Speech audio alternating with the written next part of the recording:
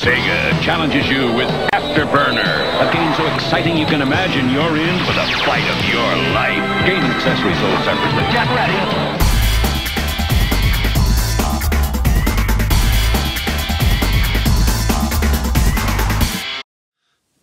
Hello everyone and welcome back to the 8-Bit War. In my previous video, we talked about console and controller design. Remember, if this is your first time here or you haven't done so yet, please click that subscribe button and the bell icon. It really helps me out, supports this channel, and lets you know when I'm going to make future posts. In this video, we're going to start taking a look inside of the consoles at the tech specs. So let's go ahead and get started.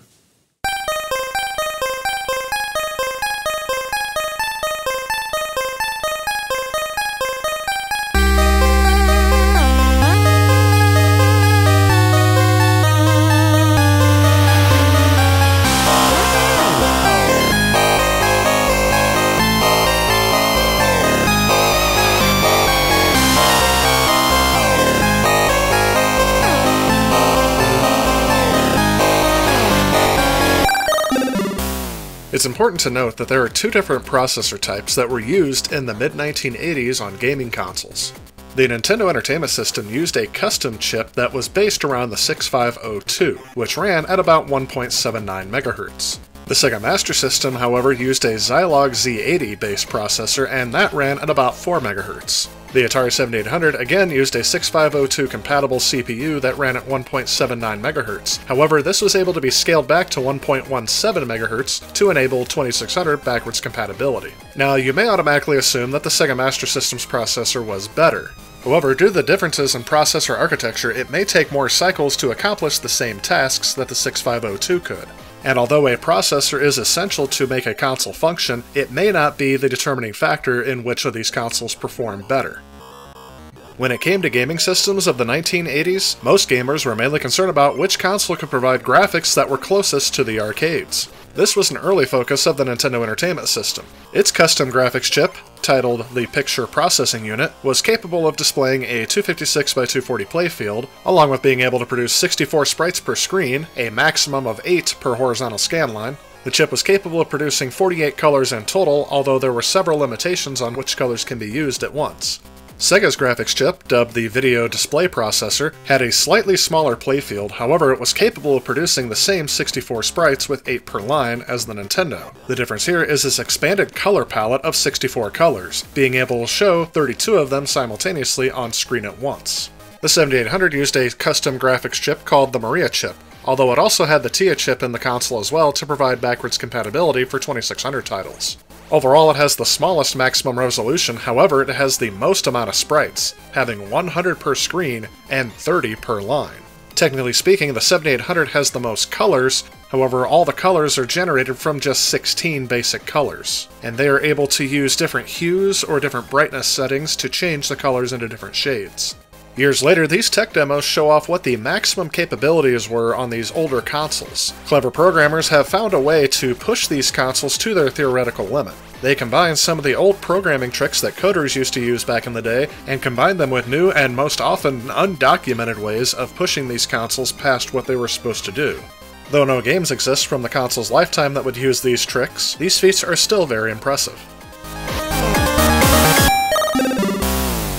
It can be hard to judge a console's graphics chip just solely based on the games that used it, because it was actually up to each game developer to be able to program the chip to have its maximum potential be shown on screen. So when judging each game console's graphics chip, I'll try to actually include both the technical specs and the way it was used. So, which game console has the best graphics? Before I give you my judgment, here's how you all voted on Twitter. Well, from my perspective, the clear winner here is the Sega Master System. With almost every game that I put into this system, I was impressed with the graphical prowess of this console.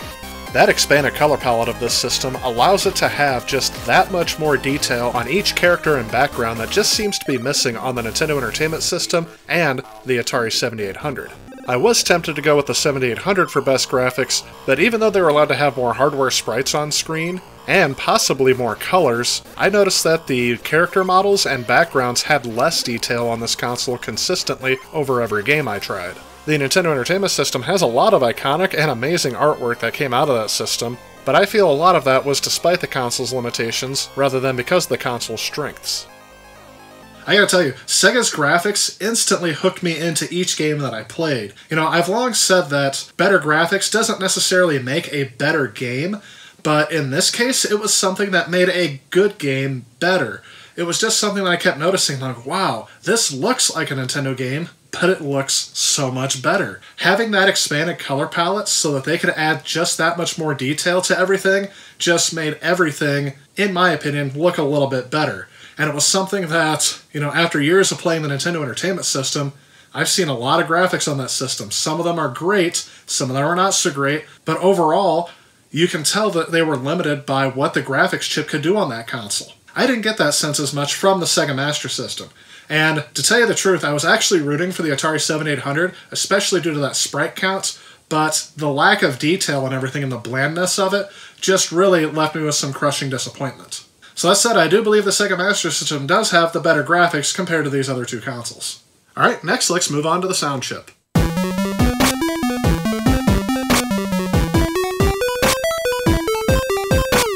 This generation of home video game consoles marks a change in how video games were designed with sound. Where the previous generation focused mainly on short melodies as a title theme and sound effects throughout gameplay, this generation was expected to have a musical accompaniment to play throughout the entire game.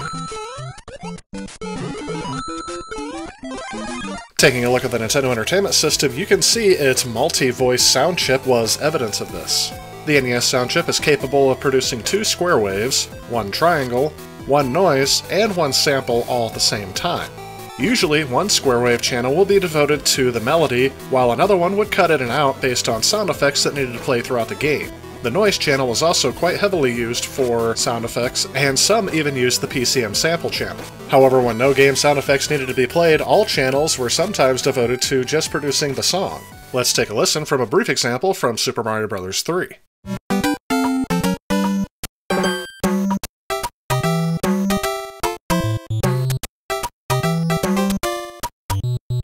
So this song actually uses all of the sound channels from the NES's sound chip, including that PCM channel. I will note that this channel wasn't commonly used. It was mainly reserved for sound effects and the occasional musical track.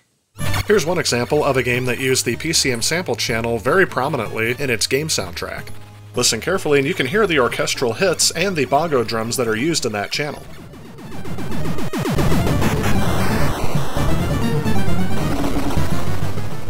Of course, many game composers found ways to make beautiful sounding music without using this channel at all. Listen to Mega Man here.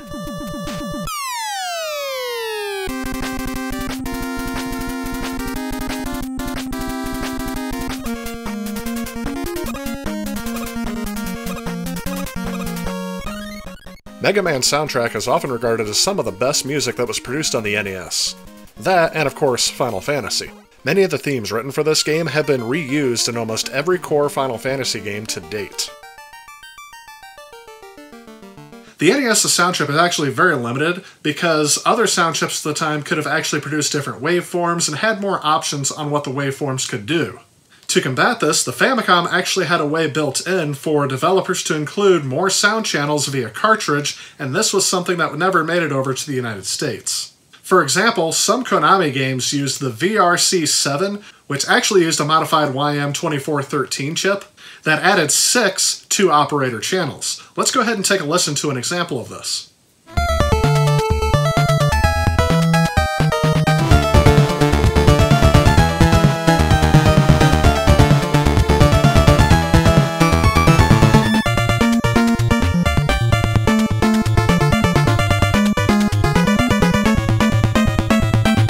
And in case you're wondering, if you tried to use the Famicom adapter on the NES, it actually will not make use of these channels as there's no way for those pins to be wired through the console. At least not without modifications. The Sega Master System sound chip was a little bit different in the fact that it could produce 4 voices at once, however 3 of those voices were devoted purely to square waves, and 1 was devoted to noise. If one wanted to create some sort of PCM sample, they would have to sacrifice all of the voices in order to create that sound. Because all channels were forced to make the same type of sound, some of the music does sound a bit more generic. That said, some game composers were able to make some very beautiful sounding music even despite this limitation. Let's listen to a clip from Sonic the Hedgehog. This song was actually ported from the Sega Genesis to the Sega Master System, and I think it was done very well.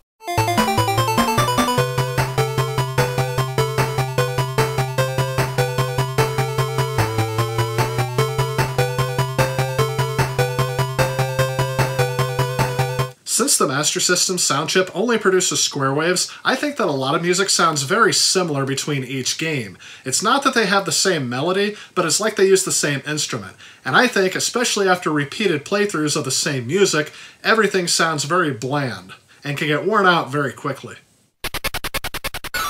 Nevertheless, I did find some catchy tunes that were created on this console. This is from Enduro Racer.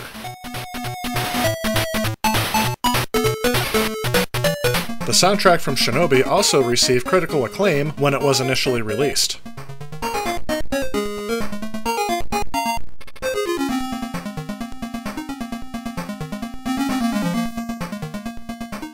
When researching several fan-made top 10 lists of Sega Master System games that had the best soundtracks, Sky High Zone from Sonic the Hedgehog 2 was frequently towards the top of everyone's list.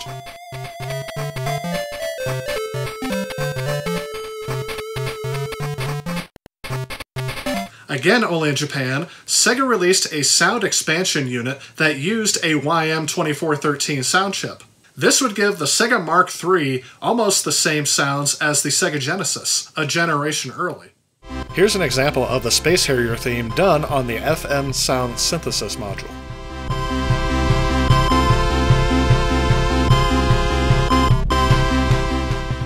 And here's that same theme as it plays on the original Sega Master System game.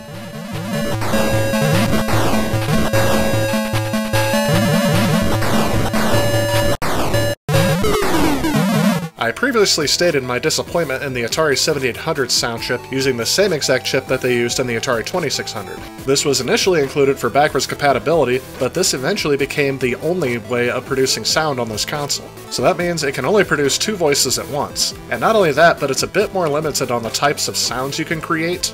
So its use during gameplay was mostly limited to sound effects only. However, some games were able to kind of work around this and create music during gameplay, but it didn't really work out too well. Here's an example of game music that was created years later in a tech demo, where someone attempted to port the song from the Bad Apple tech demo to the Atari 2600.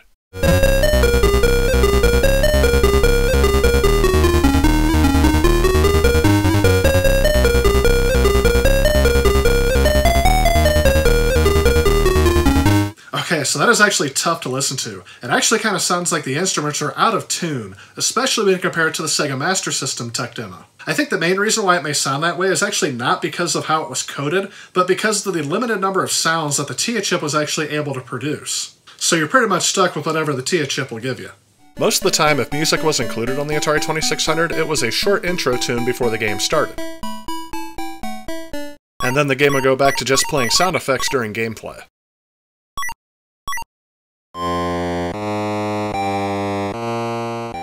The best example I can think of music from the Atari 7800 using only the Atari 2600 chip has to be the game Dark Chambers.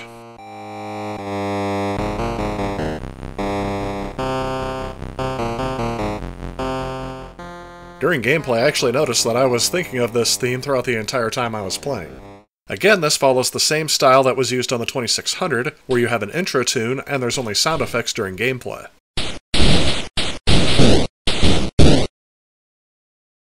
The only saving grace for the 7800 was the fact that you could actually include Atari's 8-bit computer sound chip, the Pokey, inside of your cartridge and it would produce 4 square waves. And I know at least one of those voices could be swapped out for a noise channel. This allowed more advanced music to play throughout the game. The trade-off was it would make the game more expensive as they had to include another chip in the cartridge. There are only a couple of games that were released during the console's lifecycle that utilized this chip. So again, I had to look through the homebrew scene to try to find a melody that actually utilized every channel of the sound chip, and here's a good one that I found.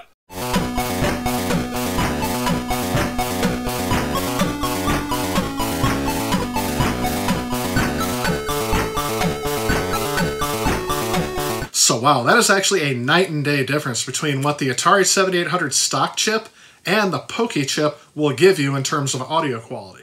Of the two licensed games that use this chip, Ball Blazer is perhaps the most famous example.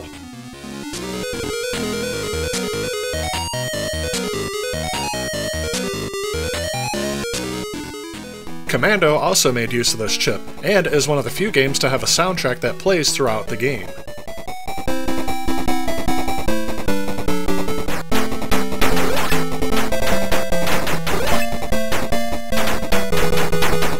I much prefer the audio produced by the Atari Poké audio chip. Unfortunately, there were only 2 officially licensed games that came out that used this chip. So which one of these consoles consistently sounds the best? First, let's show how you all voted on Twitter. Well, the easier decision is actually to say which console is last, and that is the Atari 7800. But when deciding between the Nintendo Entertainment System and the Sega Master System, it actually took me a little while, but I eventually decided that the Nintendo Entertainment System has the better sound consistently. One reason why I chose this system is the fact that you can have different sounds, including PCM samples, while synthesizing music. I also feel that the variety of tones that the chip can produce creates music that is more interesting to listen to over a period of time than on the Sega Master System. I do feel like the Sega Master System's music does sound bland and generic after a while, especially when listening between games. And although this may be more of a fault of the programmers and the coders behind the games, I didn't notice this as much on the Nintendo Entertainment System. So even though the Nintendo Entertainment System sound chip is very primitive, I actually prefer the sounds it makes more than I do on any other console of its generation.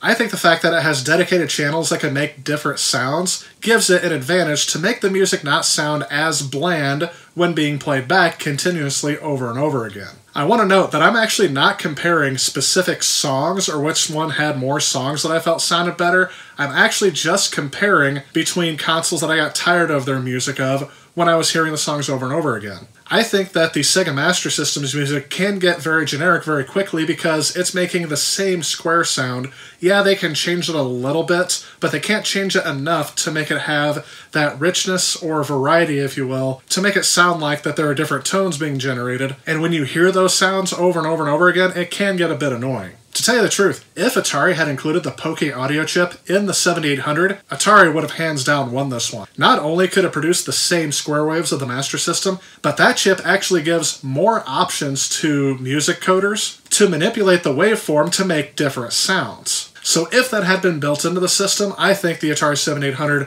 would have won in this category.